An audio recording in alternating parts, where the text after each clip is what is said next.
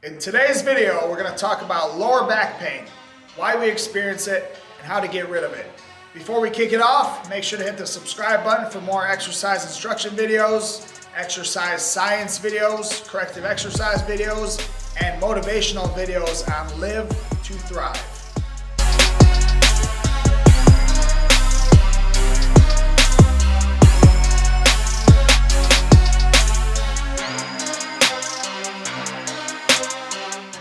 What's up, everybody? Welcome back to Thrive Fitness in Ann Arbor. I'm Amir Rad.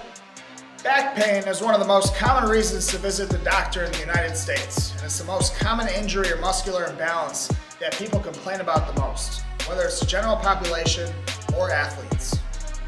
Unfortunately, most people seek help in the form of anti-inflammatory medications or painkillers. Fortunately for you, after watching this video, I'm going to show you how to alleviate your back pain and stiffness so you can improve your overall quality of life and live pain-free without back pain. The most common causes of lower back pain come from a lack of flexibility and mobility, specifically in the hip complex, posterior chain, which is the back side of the body, and the lower back muscles being stiff. The lack of mobility in these areas leads to extreme weakness in the abdominal and the glute muscles, making it virtually impossible to fully engage and activate your ab and glute muscles during targeted exercises. In the general population, most people with back pain tend to have desk jobs or sedentary jobs, which can lead to muscular stiffness and weakness in the areas that can cause lower back pain. Now for athletes, the problem generally arises for those who lift weights frequently but put no emphasis on mobility. Mobility is the key to muscle activation and recruiting the proper muscle groups during each exercise. The key components to alleviating your lower back pain are to strengthen your underactive muscles, which are your abs and glutes, while putting a lot of emphasis on improving the mobility in your overactive or tight muscle groups, which would be your hip complex, hamstrings, and your lower back muscles, so that you can efficiently and effectively strengthen your abs and glutes without overusing the wrong muscle groups or the tight muscle groups. To combat your back pain, first I'm going to teach you some targeted stretches to loosen up your back and surrounding muscle groups for more immediate relief. First, we're going to show you a couple hamstring stretch variations. The first one being with your legs straight, feet together, and reaching for your toes. This stretch is going to loosen up your hamstrings and your lower back lumbar muscle groups. Now, if you can't reach your toes while keeping your legs straight, I suggest use a band or a towel, wrap it around your feet. You're going to act like you're climbing a rope hand over hand until you can really feel the stretch, and then hold it. You want to try to hold these stretches for about 60 to 90 seconds to create a deep stretch into the hamstrings and lumbar muscles. The second variation of this stretch is a V stretch. So we're still stretching the hamstrings, but the angle is going to target more of your inner thighs and your QL muscles in your lower back. So hand over hand, reaching for one foot at a time, the other foot, and then both feet. Remember, we're holding each one for 60 to 90 seconds total. The next stretch I'm going to show you is for your psoas or hip flexors, and it's designed to cure the pelvic tilt. How many of you have seen people walking around with a pelvic tilt where their butt sticks out, lower back's always tense, engaged, and tight, and abdominal muscles are not contracted? We always want to walk tall with our butts, glutes engaged and butt squeezed forward. So this stretch is going to target your psoas and hip flexors. Starting in a lunge position, the back foot driving the toes into the ground, and the front leg taking a big step forward until we can put both hands behind your butt, squeezing your butt forward the entire time. This is a three-part stretch. The second part to this stretch, we're going to try to raise one hand up to the ceiling, the same arm as the back leg, as we continually squeeze our butt forward the whole time we hold the stretch. Part three, we're going to take that same arm and cross it along the top leg. So we're adding a torso twist as we continually squeeze your butt forward the whole time you hold this stretch. I suggest you hold each one for about 30 to 60 seconds each before you switch. The next stretch I'm going to show you is for your glutes. Our glutes are a center of gravity. In order to have strong glutes, you want to be able to activate them with a full range of motion, not a partial range of motion. Your glutes are the driving force of all of your daily activities and power movements in your exercises. So make sure you don't neglect them, and that'll ensure that you don't overuse your lower back muscles, causing more pain. Check it out.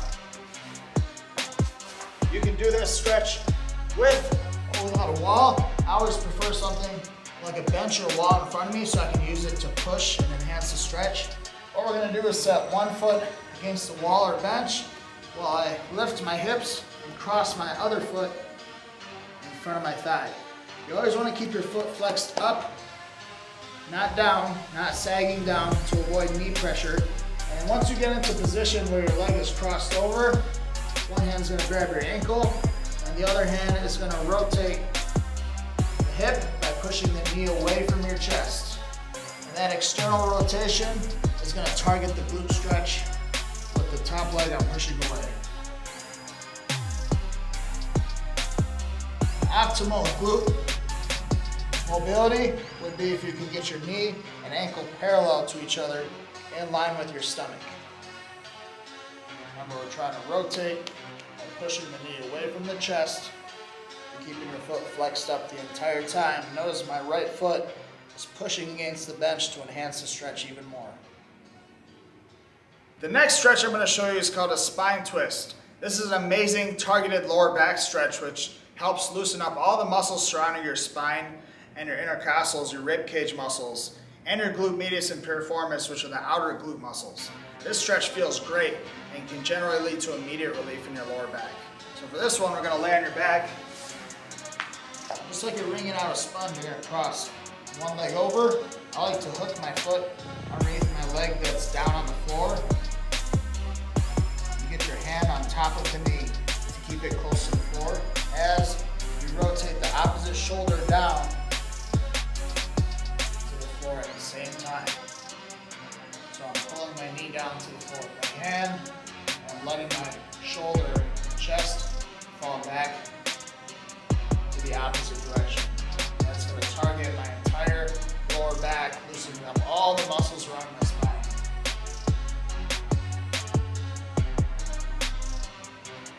Now, if you have a really tight lower back, this stretch can also be done with a partner a lot more effectively. So have your partner do the same stretch on you by swinging the leg across the body and keeping the opposite shoulder on the ground and having them give you a light push on the shoulder and the leg so they can both slowly reach the ground.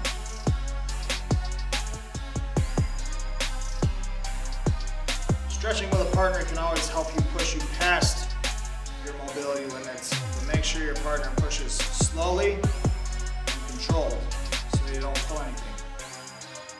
And the last stretch I'm going to show you is with a foam roller for reverse hyperextensions. Most people, when they think flexibility or mobility in the lower back, they always reach forward and stretch by reaching for the toes, but nobody thinks about hyperextensions. So we want to try to be mobile in every direction. So if you lay on the foam roller, start on the top of your mid-back. And what I mean by reverse hyperextensions are raise your hips up, let your butt drop. Every time I raise my hips up, I'm squeezing my glutes at the top. Let them drop. Once they touch the ground, come right back up. And then I'm going to slowly slide down about another inch down the foam roller.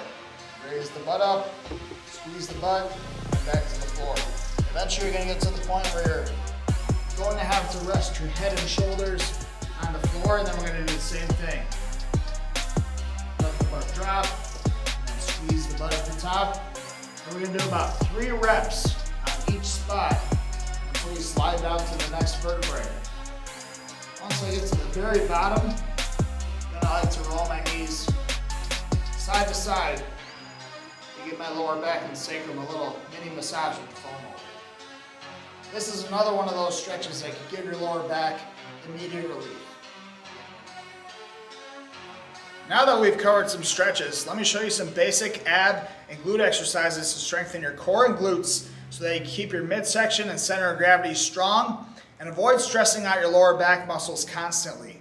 These exercises work great and pair great together with your stretches.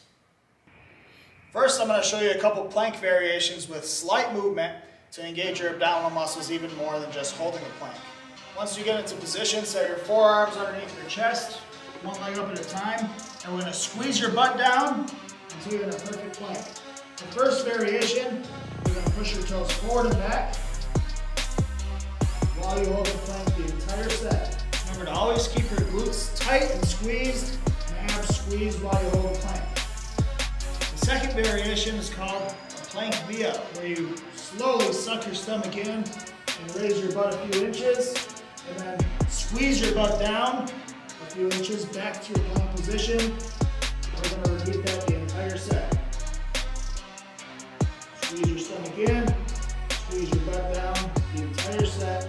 We're going to try to hold that plank, work your way up so you can do about 3 to 4 sets of 1 minute or more. The next ab exercise is called a lying leg lift. We're going to do this leg lift very safely for those of you who have stiff and tight lower backs, to ensure that your lower back doesn't arch when your legs go down. So notice when I lay down, my hands are going to go underneath my lower back, under my sacrum as I lay down, right above my butt. From here, this is going to stop me from arching my lower back so I can straighten my legs, squeeze my abs, and lift my legs up nice and straight. Lower the legs down slow until you feel a stretch in the abs, and then squeeze your abs to pull them back up. And I like to add a crunch in at the end too to get the full range of motion. Another variation of this, if you have tight hamstrings still, is as you come up, tuck your knees and bend them towards your chest as you crunch. As you go down, kick your legs straight, let your heels touch the floor, and repeat. Try to work your way up to 3 sets, at least of 20 reps or more. And the last basic but effective ab exercise I'm going to show you that's going to target the sides of your abs a little bit more too. It's called alternating toe touches or bicycles. There's 2 ways to do this. The more advanced variation is with both legs straight. You're going to reach your opposite hand, your opposite foot, as you switch your hands and feet simultaneously without bending the knees. Again, if your hamstrings are too tight and you can't keep your legs straight, let's switch to a bicycle variation where you bend one knee towards the chest, still reaching the opposite hand to the opposite foot as I kick my other leg completely straight out, as close to the ground as I can, keeping my abs engaged the whole time. Now, if you experience neck pain or neck stiffness, feel free to support your neck without pulling on your head and continue the same exercise. Nice and slow. Try to work your way up to 3 sets of 1 minute or more. Next, I'm going to show you an awesome exercise for glute activation and glute strength. It's very safe and effective with a mini band or a band if you have one. We're going to put the band around both feet and pull the band right above your kneecaps. And then we're going to have you lay on your side on one forearm, pull your knees right in line with your stomach towards your belly button, and keep your feet tucked in so your legs are at about a 45-degree angle. And from here, I like to keep my hand on the top glute as I raise my top knee up. Externally rotate the leg and squeeze your glute. Pause for 1 second. Come on back down. Try not to let your knees touch so you can keep constant tension on the glute before you come right back up. Again, this is a great and safe exercise for glute activation and glute strength. And try to work your way up so you can do 3 sets of 20 on each side, and then you're ready to progress to the next stronger band. And the last exercise I'm going to show you is a stationary lunge. If you're one of my clients, or if you've seen our video on lunges, you know that we don't have any of our clients squat or deadlift, especially if you experience back pain or stiffness, so you can master a perfect lunge. Lunges are amazing for hip mobility, glute activation, and glute strength. If you have a difficult time balancing with lunges, I always suggest using a PVC pipe or a balance stick to help you with these. So when you get into your lunge position, you're going to take a big stagger step forward with your feet shoulder width apart. Notice how my back foot is completely elevated to my toes, heel is all the way up. Notice my front foot is sitting back on my heel. I want to keep about 70% of the weight on my back foot as I slowly bend my back knee down towards the floor, keep my abs engaged, keep my chest back over my hips the entire time I go down. Pause at the bottom, Straighten the leg at the top, but don't lock the knee. Again, if you have trouble balancing, get a light grip on your stick and go down the same way, keeping most of the weight on the back foot. Keeping the chest back over the hips. Straightening the legs at the top without locking. Pause at the top and right back down. Posture and knee alignment is really key on lunges. We never want to have a pelvic tilt. And we never want to allow the knee in the front to go past my ankle. So make sure you do these perfectly with all the weight on the back foot. And if you can't go all the way down, limit your range of motion until you can. You want to try to work your way up to 3 sets of 15 lunges each side until you can progress to different types of lunges that are more progressive and advanced.